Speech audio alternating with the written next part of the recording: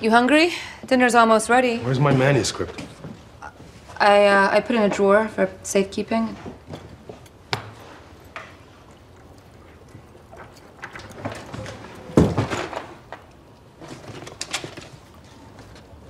Have you read it? No, of course not. I don't need to read it before it's done. No, I was worried it would get blown away. It was breezy today.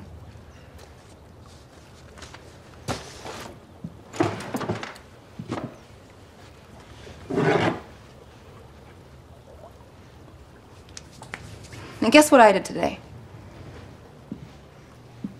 What do you do? I got a job. Where? With Robert and Yvonne. They've asked me to be their personal assistant. What? What, is something wrong with that? Yes, Alison, that's weird. Why?